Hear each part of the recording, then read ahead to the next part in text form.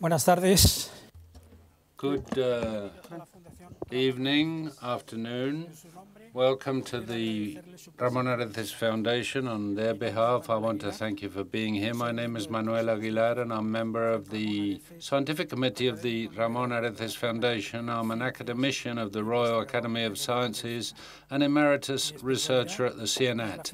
My speciality is experimental physics into high energies or elementary particles. And since 1967, my research career has been associated with the Cern, which is the European Organization for Nuclear Research in Geneva, where I did my PhD thesis. And I was a member of the Spanish delegation at the Cern Council from 1996 to 2008, and I was vice president of the council during the period going from 2004 to 2007.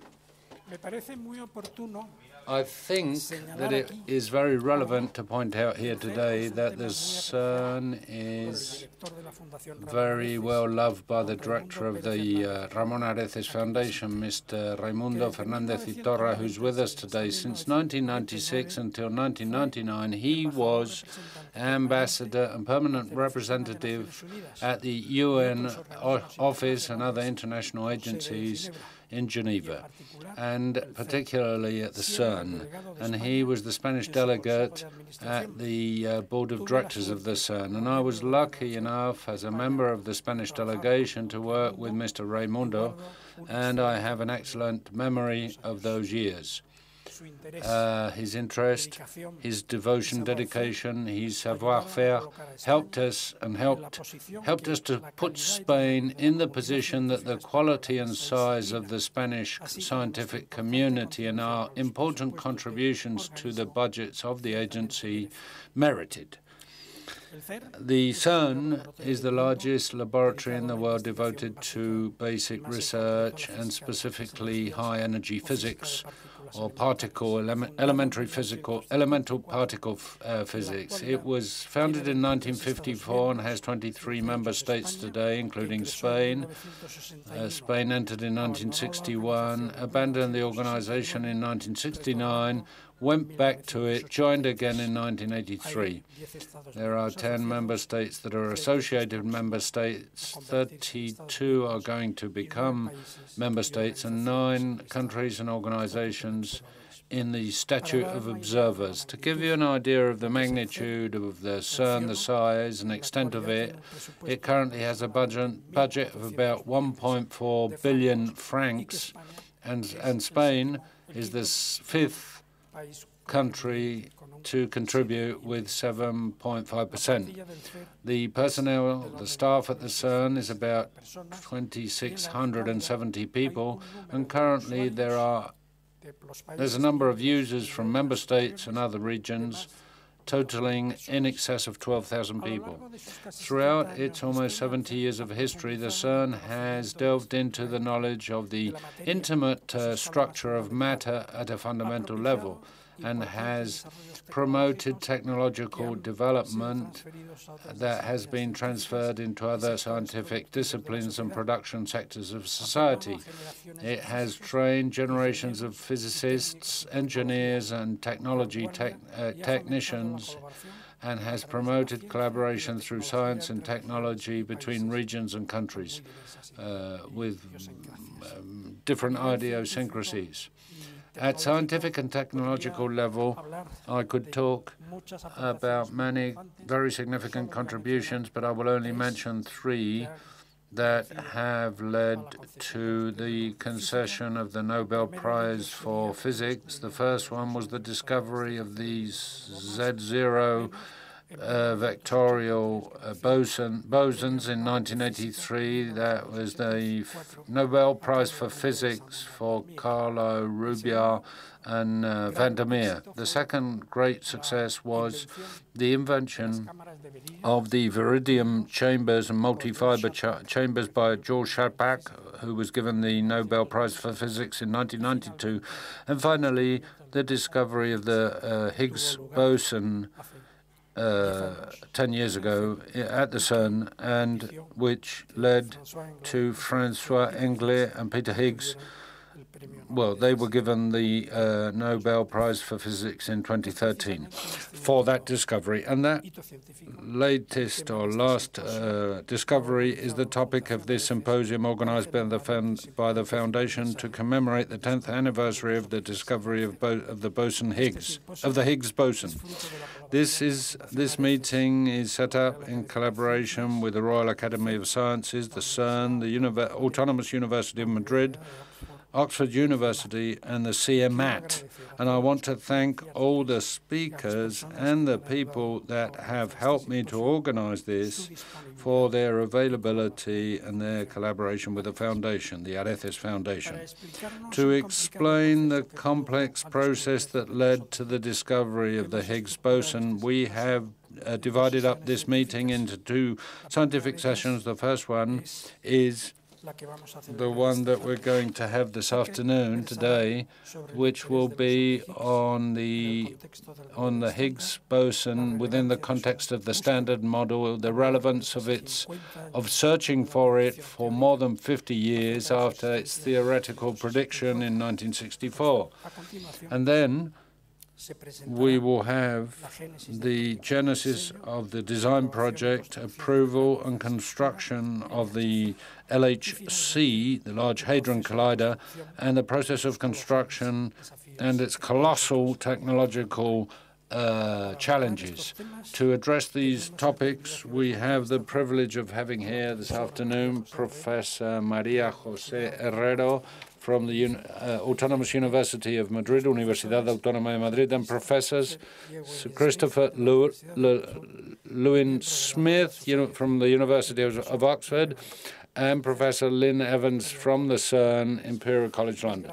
And unfortunately, due to bureaucratic problems that had nothing to do with them, Professor Lewin Smith couldn't come to Madrid, and he is going to connect online. There'll be another session on Thursday next week, and when the time comes, I will explain what the contents will be. And now, as an advance overview of this session, I'm going to show you a brief film regarding the discovery 10 years ago of the Higgs boson. Yo solo voy a enseñar fotos. Will only, actually not a film, not a video, only photos, pictures, because if I start showing films, it might be too complex. The Cern, 1954, 2022, from 12 member states up to 23 in the present time. The Cern is the most important complex of accelerators in the world. I'm not going to talk about this because this will be dealt with by Professor Lynn Evans. The experiments take place in 4 points, 4 experimental areas. The accelerator in a tunnel, 27-kilometer subterranean tunnel. These are on the picture, collaborations by the CMS and Atlas. They're responsible for the discovery of the Higgs boson. On the left, we see the frontal and cross-section views of the detector, about 12,000 tons, and the Atlas the same. You see the front view and the cross-section of the huge apparatus. These are some of the collaborations. We got 3,000, 4,000 people, including technicians, engineers, scientists. This is a picture of taken at the Cern on the 4th of July 2012, where the discovery of the Higgs boson was announced. At the bottom we see the prize winners, Nobel Prize winners. Nobel Prize for Physics, Peter Higgs, François Engel, and the director of the Cern at the time, Professor Hoyer. And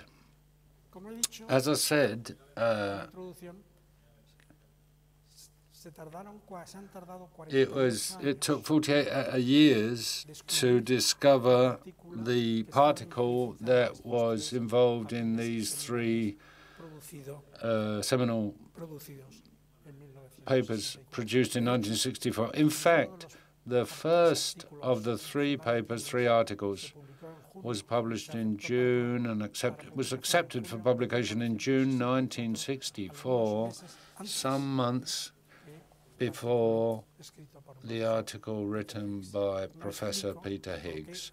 I will not explain why, in spite of that, everybody talks about the Higgs boson and not the Englert boson. But that's another story for another day. But on the 4th of June, everybody got quite emotional at the Cern. And here we see the stars of the day. We see from left to right Chris Llewellyn-Smith. Next to him on the right is Herwig Schopper, director of the Cern and responsible of the LED project, Luciano Mariani, director general, and Robert Emal, director, the director general before Professor Hoyer. And there were huge screens all over the Cern, and there was massive attendance. People were absolutely enthusiastic. And the discovery of the Higgs boson took place it was the discovery of the year 2012, and Science published a special monograph, special issue, on the initial observations of this. And in Spain, we had the chance to commemorate this discovery in October 2013, when the Prince of Asturias Award for scientific and technical research was given. Here you see the Nobel Prizes, Bertolucci and Hoyer, and really the events academically were very interesting. They were organized by the University of Oviedo in Asturias. And this is when the prizes were the award-giving ceremony on the 25th of October. And as you know, in 2013, the Nobel Prize for Physics was given to Peter Higgs and François Englert, and it was mentioned in the text that was published. There was mention of how important this discovery was for ATLAS and CMS experiments at the LHC accelerator at the Cern. And not long after that, after that discovery, I could not resist the invitation that I was sent by the Foundation's president, Raimundo Pérez Hernández, to give a lecture here in this room. I won't tell you about it, but I will mention, I'll show you a few slides, pictures, where I can be seen 10 years younger. Raimundo's also 10 years younger, and the president of the scientific committee, Federico Mayor Zaragoza. It was quite a successful lecture. This meeting, or symposium as we call it, has two parts. This is part one, which is beginning now, with professors María José Herrero, Christopher Llewellyn-Smith, and Lynn Evans. And as the director has asked me not to go into too much detail with the CVs of these people, I would just say that María José Herrero is an expert, great expert on theoretical work associated with the Higgs boson in the context of the Standard Model and its potential extensions. She has a brilliant career behind her. She's been doing different residencies in places like the Lawrence Berkeley Laboratory in California, the CERN at Stanford, Berkeley. She's one of the founders of the Theoretical Physics Institute. She was main researcher on many projects, and she has been also a member of many scientific committees and contributed very frequently to science. Unfortunately, Sir Christopher Llewellyn-Smith is not with us in Madrid today, but he took part very notably in the discussions on the scientific potential of the LHC after it was conceived. He presented the scientific case for the construction of the LHC to the Council of the CERN, and he was Director General of the CERN during the years when the project was being launched. His career is extraordinary and brilliant, not just as a theoretical physicist of elemental particles, but also in areas that have to do with energy, and he's participated in many agencies, national and international agencies, including the scientific committee that advised the Prime Minister of the UK. He was president of the synchrotron in the Middle East. His career is truly brilliant. And the third speaker is Professor, in my opinion, is the most brilliant researcher. He began building accelerators in 1969, particle accelerators, the year when innovative results were obtained in the study of the deeply inelastic dissemination at the Stanford accelerator, linear accelerator, which led to a whole new development in the world of particle physics, which became more complex after the Higgs boson was discovered. He's worked on all the big installations that allowed to develop the Standard Model, including the synchrotron at the CERN, the SPS at the CERN, the Thematron, and many other machines at the CERN, where he, for 14 years almost, has been responsible for the design and construction of many of these elements.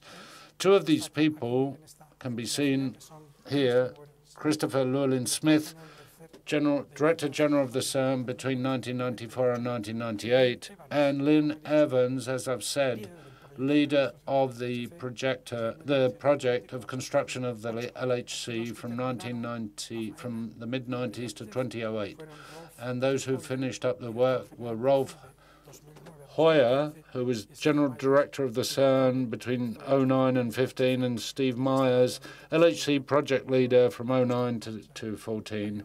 He was responsible. He was in charge when the LHC was started up. On the 12th of May, Thursday next week, we'll have another session where we will really explain how the Higgs boson was discovered, what the horizon of particle physics is, and what the future of this scientific discipline is from the perspective of the CERN. Thank you very much.